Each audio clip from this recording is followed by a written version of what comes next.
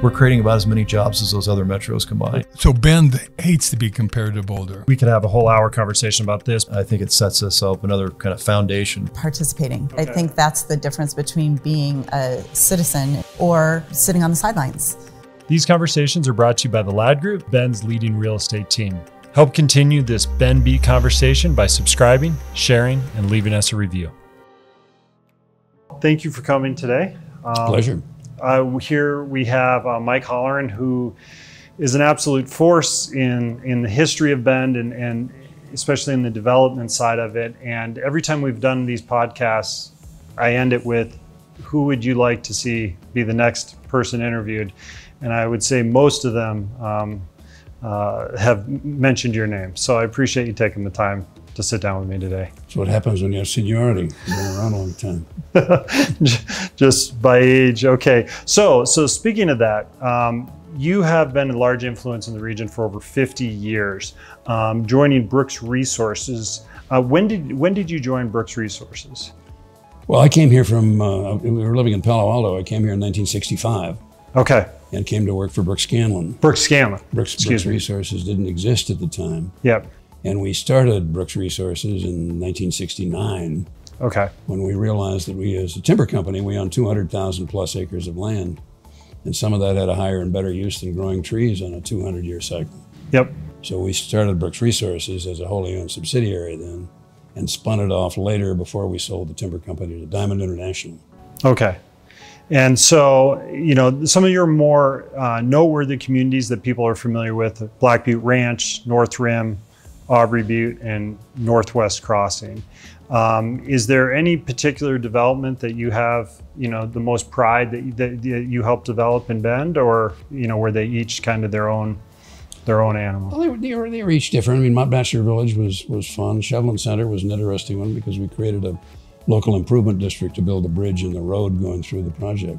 Probably Northwest Crossing, the joint venture with Mike Tennant and his family, is the most gratifying one because it's been very well received, and the whole idea of new urban communities and alley-fed streets and mixed-use areas and reducing single-occupant vehicle travel and all that has really been successful, and it's been fun to be part of. Yeah, it's. Did you ever imagine Northwest Crossing to the current stage it is, with prices and desirability and, you know, the amount of attention it's got around the nation as far as what is a successful development? Well, we're always optimists. I mean, you have to be if you're in the development business. You always think things are going to turn out well. And it's turned out pretty much the way we initially planned it, with the exception of pricing. When we started, we felt our market were largely sort of two-income young professionals with a couple of kids, and they could afford their first house on a relatively small lot. Maybe they could get by with one car. But we weren't anticipating that the average price of those homes were going to go up to the $1 million range, which is essentially priced that segment of the market out, which is a tough thing, which we're all dealing with in this, the whole housing affordability issue. So let's talk about that. When I moved to Bend, so you've seen the full spectrum, but when I moved to Bend, the median price was $230,000, and last month we are at $775 for the median price in Bend. Obviously, that's the elephant in the room that will bottleneck everything from business growth on through. You know, there's no easy answer on that, but we have to tackle that. How does Bend get its hands around the housing price issue? Well, it's complex. I mean, the demand is there. It's the pricing is driven by demand and a lack of supply.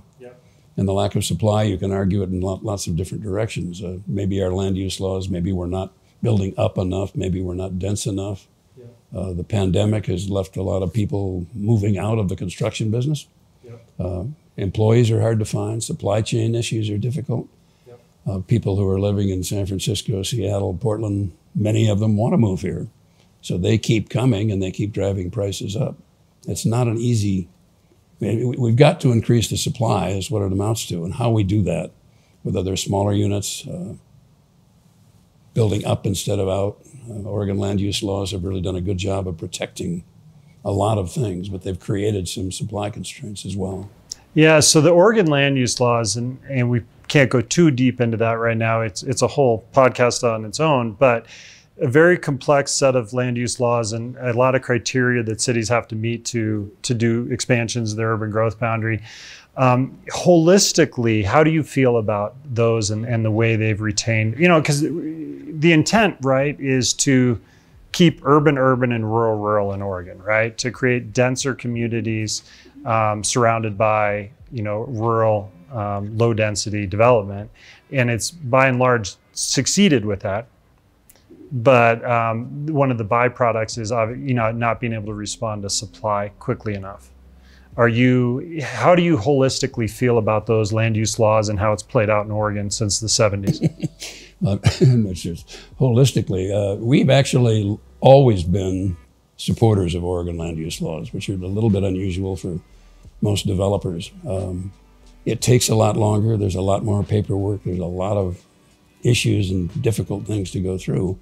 But I mean, the example that I've always used, if we had not had Senate Bill 100 and the land use laws in the state, think of what Central Oregon would look like now, particularly the roads between, say, Sisters and Bend, Redmond and Bend, Sisters and Redmond. It would be nothing but travel trailers and RV parks and spread out malls. So it's done its job in preserving urban growth boundaries. It's done a good job of preserving coasts and estuaries and rivers and forests and farmland to a large degree.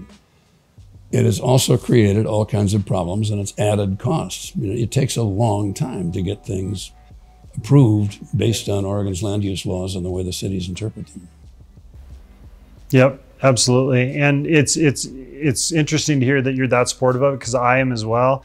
But I think kind of the general perception would be that developers are automatically against that because they want to put on supply as quickly as they want. But when you look at neighboring states, whether that be Idaho or California or whatnot, you can see the results of cities and counties without those, and the results very different. But you can. On the other hand, you look at Texas, incredible economy, growing very strong, no income taxes, virtually no land use laws. Yep. And the economies are great, and there are people who love that environment. I'm just happy we live in Oregon and we have the laws and constraints that we have. Me too. And there's definitely a quality of life issue, but let's talk about that. So it's not easy to be a developer in Oregon as opposed to those states. Why Bend? Tell me your origin story and why you came here.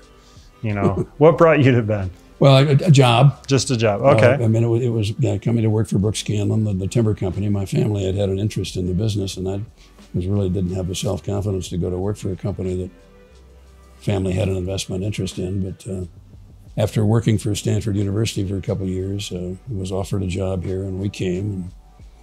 And I went home and told Sue that I had this job offer, and he said, Bend, Oregon? And it's 10,000 people, or 11,000 maybe at the time. And we made an agreement that we would give it 2 years.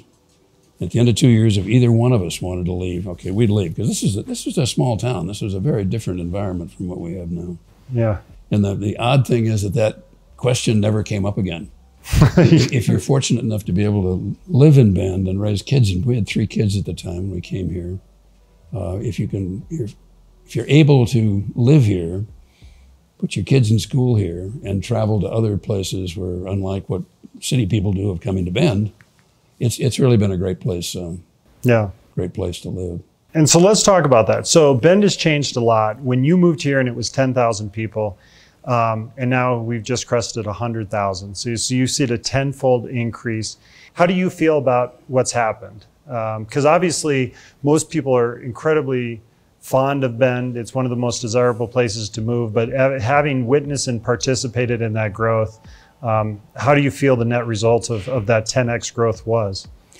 Well, there are some negatives, but on balance, I think it's all been very positive. Yeah. And if you think about what Bend was like then, and think about the number of restaurants or movie theaters or the cultural activities or things that people now really rely on and come to enjoy Bend. I mean, I think for the most part, it's been great.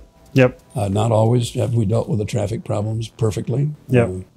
But I think it's been a thoughtful approach to handling growth. Yeah, I think the net result is quite positive. And if you go to most other communities that have seen this type of growth, grid traffic patterns with stoplights and traffic in all directions with no trail connectivity and, incomplete communities where people have to get in their car for absolutely every piece of their life. And it's an incredible result. And what I've often found is that the people that have been here the longest are the most appreciative of the change. And some of the newer citizens of Bend are the most reluctant to see change. Sometimes it's the so-called moat complex. Like, I'm here now, let's pull up the drawbridge and not have any more people come in. But I think the growth is going to continue. Yep. And we just need to deal with it effectively, and the people who come here, hopefully, they will continue to be involved and make this community better in the future. Okay, so you talked about going up and not out. Obviously, a lot of that's going to be based around the Central Redevelopment District. Let's talk about that a little bit more, because that is going to be a character change for the town. And I think it's going to create different housing types, and I think it's incredibly important for the town. But let's talk about that. Is Bend ready for what's about to happen in that redevelopment district? And how long do you think it'll take to really become visual and start playing out? Well, I think Bend is ready. And one of the reasons that they picked the Central Business District as a place to allow for much more density, higher density and taller buildings, is that there are very few people who live there. Yes. So you're not going to have the NIMBY problem of, that's fine to have a tall apartment building, but not next to me. Yeah. So that removes a lot of the obstacles. We bought a piece of property, the old Murray and Holt lot on Franklin. We're planning to build an apartment building there, which we put on pause right now because the city, it's this conflict of homelessness and how are we dealing with these things? But they bought the Rainbow Motel, which is scheduled to be a low barrier homeless shelter. Yep. Well, are we going to really build a 140 unit apartment project across the street from that when that might have a negative impact? So we're pausing that project for the time being. Long term, I think the Central Business District is going to be very successful, and I think people will accept it. But some short-term issues. Yeah. So the builders and developers in this area generally are trained to do single-family zoning, 10,000 square foot lots, in the scale of doing, standard stick frame construction. Do we have the talent pool and resources to go vertical like that? Yeah, I think so. I mean, there are a number of companies. I mean, Cohen Skobberg has done some high-rise stuff with podium, pedestal sorts of buildings. Yep. We're building a CLT office building across laminated timber on Shevlin Park Road. Hiatus Homes and what Jesse's doing. Yeah. I mean, there are people who are doing smaller size things. Yeah. The small condominium project here at the Grove at Northwest Crossing. Those are small units. That's a very, very different product. Yep. And yeah, I think we have a lot of builders who are very talented, either building Muse products or townhome products or attached units. So I'm not worried about that skill level of the builders themselves. The basic workers who are going to be working for those people and the subcontractor availability is very much an issue. That's tough. Brian Ladd here. I hope you're enjoying the conversation and find this dialogue relevant to really what it means to live and work and play in this amazing community. As Bend's leading real estate team, we take our role seriously in representing both buyers and sellers at the absolute highest standards of our industry. For more information on how we can help, feel free to visit our website at bendpropertysource.com or text LADD1, LADD1 to 88,000. Well, and I've talked about this before, and I don't want to be too repetitive, but you brought up the moat complex of people saying, hey, I'm in, it's time to pull up the drawbridge, and I've got my moat, and Bend shouldn't change. If you were to sit down and have a coffee or a beer with them and you had a conversation, what would that conversation look like? How would you help them understand that, change is necessary for Bend? Well, it wouldn't be a matter, I wouldn't tell them so much it's necessary, that it's going to happen. It's inevitable. Well, I think so. I mean, there are enough. 85% of our county is owned by the federal government. We have the natural features here and the resources and the weather and the recreation, reasonable transportation systems, and now we've got a strong education base, a great medical community. People are going to keep coming here, and the economy is diversifying. So you can be an ostrich and hide your head in the sand and bitch about it, but that's not the answer. Let's try and find the right kinds of solutions, which I tend to feel are in the area of greater density, of taking those actions which will help climate, which reduce single occupant and vehicle miles traveled. Are we going to have to put up a little more congestion? Yeah, probably. Is that all bad? No, I mean, it takes a few more minutes to get to work maybe, but it's not the end of the world, and you've got all of these other assets and attributes that come along with it. Well, it's pretty progressive ideas for little old Bend, Oregon. And it's exciting to see what's being done here. And frankly, I hope there's a lot of other small metro areas around that are paying attention to what you're doing here. So I grew up a son of a home builder and a land developer, and I remember the day in a neighborhood that my father had probably built, someone having a bumper sticker on their car saying, "Save an elk, hit a land developer." And so, you know, even from a young age, I had to understand the kind of the dual, you know, the two sides of providing housing. And often even the people that are buying the housing from you are antagonistic or unappreciative of new development. And obviously, you know, we're not I'm not immune to it. And I find myself begrudging some of the change and growth, even in just my 15 years here. But how do you resolve that in your mind, having built some of the most well-accepted, most desirable neighborhoods in Bend, but yet we're getting, you know, a lot of people that are anti-growth, anti-change. You know, how do you resolve that in your head? Well, I'm not sure you can fully resolve it. I mean, some people are just not going to like change. Yeah. That's human nature to like things to stay the same. Yeah. But the things that we have done have been really working on mixed-use neighborhoods, for example, on the alleys behind, on the more stronger neighborhood kinds of things. We have always tried to save as many trees as we possibly can. Yeah. We've done a lot of things that are a little bit different from what we used to think of as a California developer, who just scalp all the trees and then build houses there and little lots and then plant some trees around it after the fact. And we've just approached it differently, starting with Black Butte Ranch, where we had all this timberland that was near, which is largely where the homes are at Black Butte Ranch.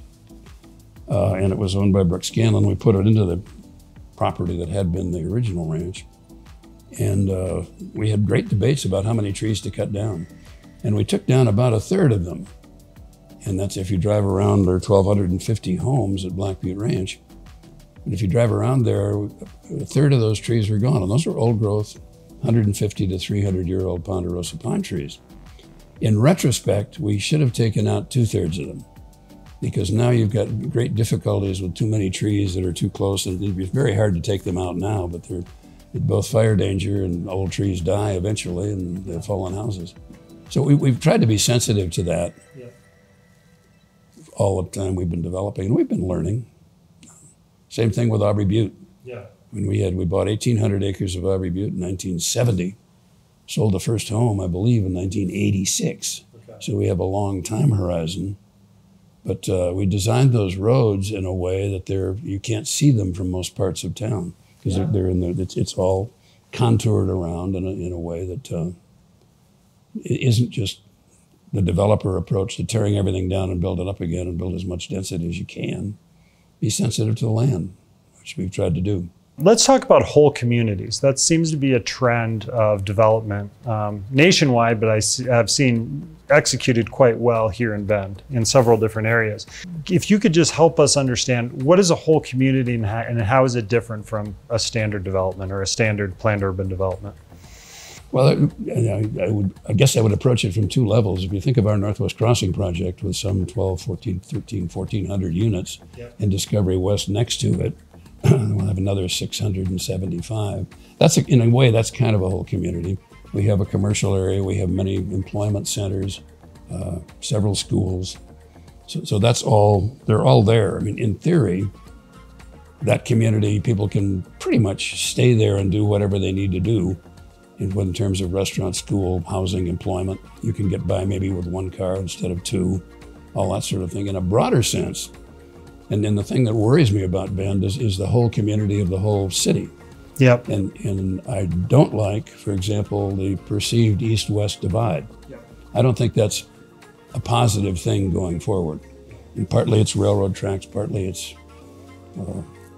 just the way things have been played out. Partly it's because the land that was easiest to develop and therefore make the lower cost housing has been on the east side of Bend instead of the west side. But I don't like that perceived difference between the two sides, and I think we ought to do everything we can. The city is in improving the east-west connectivity. Yep. And are they not pedestrian bridges now in planning process for Hawthorne? In the plan, yeah. Okay. It'll be fun to see how that plays out. Pedestrian bridges over major highways frequently they aren't used as much as people. I served as the chairman of our state transportation commission for several years. Okay. And wow, dealt with a lot of that kind of stuff. Let's talk about, I think one of the most interesting things with your development that we're sitting in here now, Northwest Crossing, Discovery West, is this concept of Guild of Builders. Mm-hmm. I think there's a lot of ramifications on that, from a lot of builders being able to build successful businesses and employees and whatnot off of that. What was the vision on that as opposed to a master builder program in these developments? Well, I know it was driven, we felt the same way. Mike Tennant had some very strong feelings about it. He'd done some sort of old neighborhood kinds of developments before, and we formed this joint venture to buy the Miller property where both of these projects are located. And we spent a long time planning it and thinking about it. And really, it's very intentional. We specifically, I mean, the other approach would be to take a big chunk of land and say, okay, we're going to sell 100 lots, for example, to one builder, and then D.R. Horton comes and builds something and Polish builds something. Well, that was not our vision. We wanted it to look like, fit into the old Bend neighborhood that's part of where Northwest Crossing grows into, or they grew into here. And so we had the idea that we would have a bunch of builders, and it's ranged from 15 to 25 over the years, in whom we had great confidence, who'd been here for a long time, and who understood our architecture review requirements and were willing to work with all the stuff that we're trying to do and keep their sites clean, for example.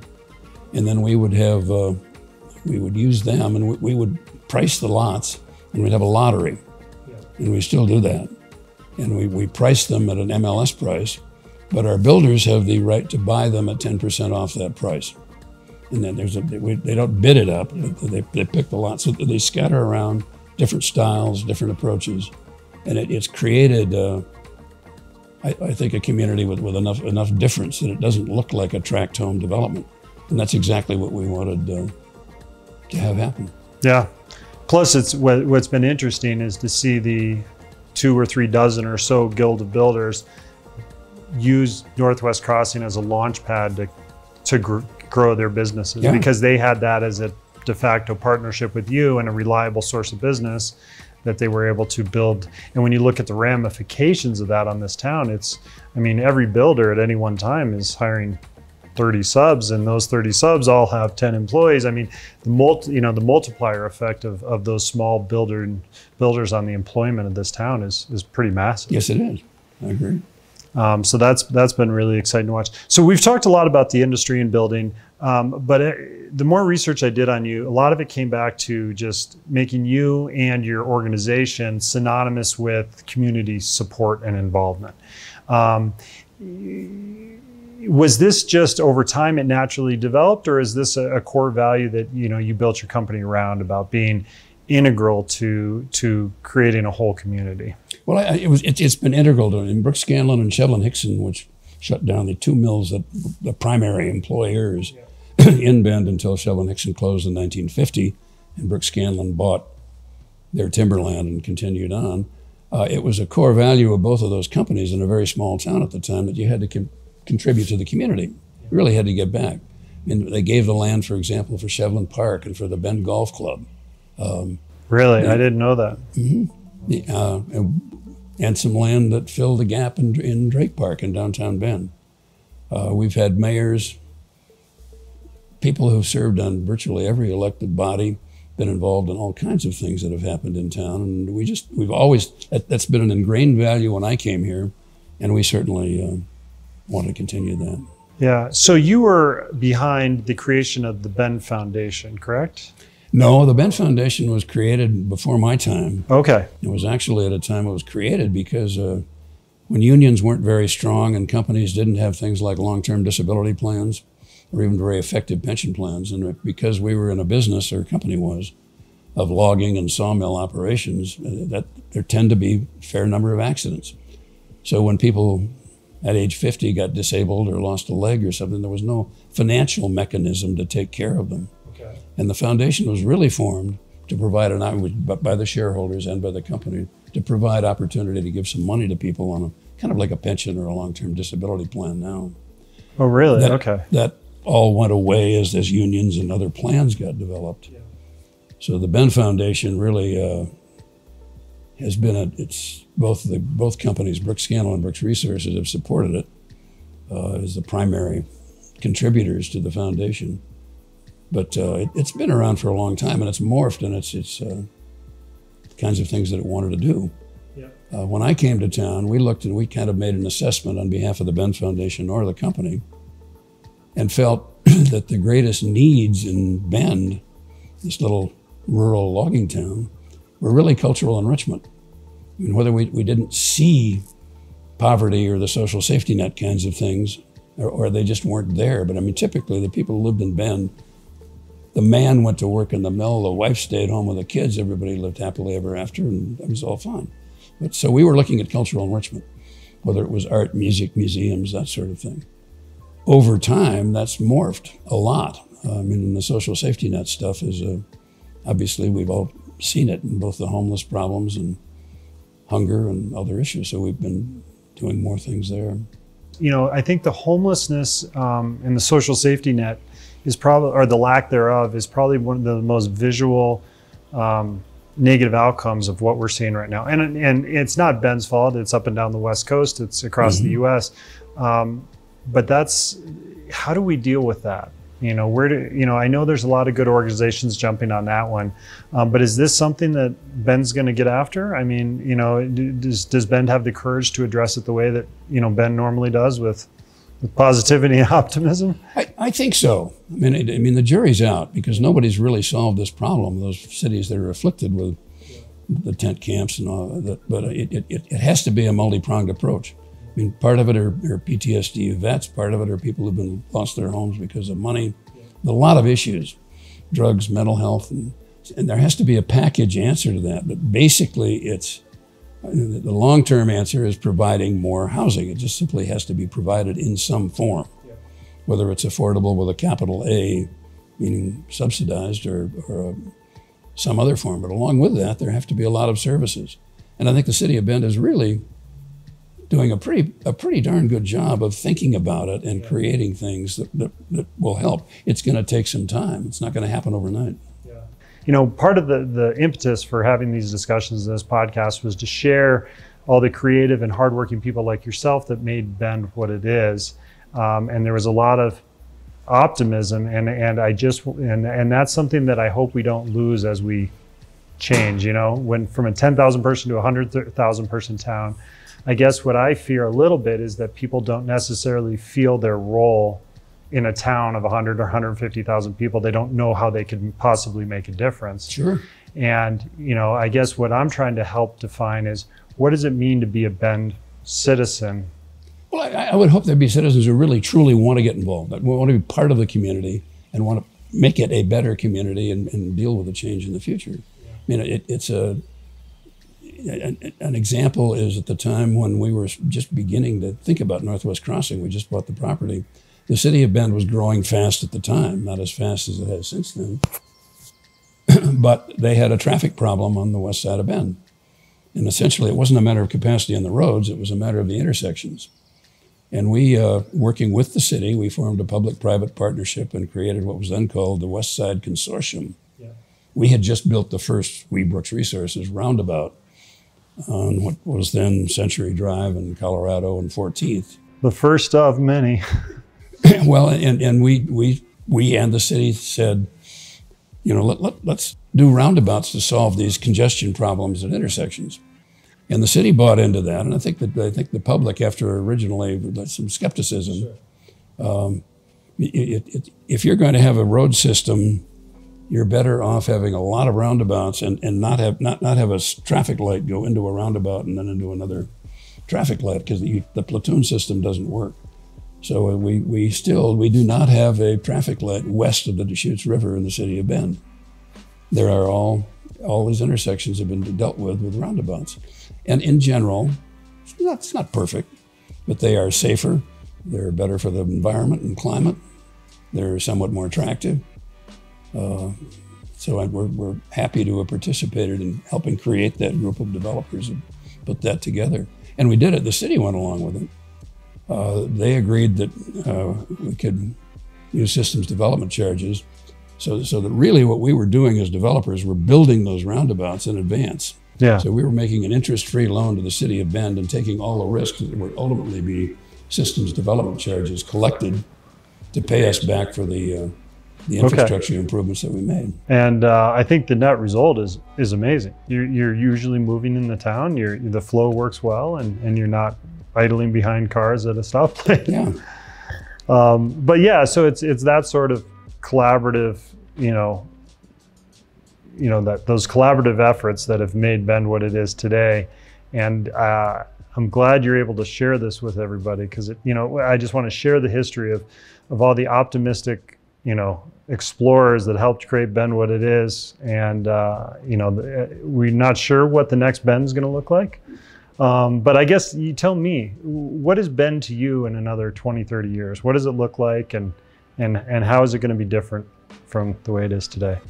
Well, hopefully it'll be more of the same, but there are going to be a lot of new people that are going to be making some wonderful decisions about where transportation systems are really kind of critical to.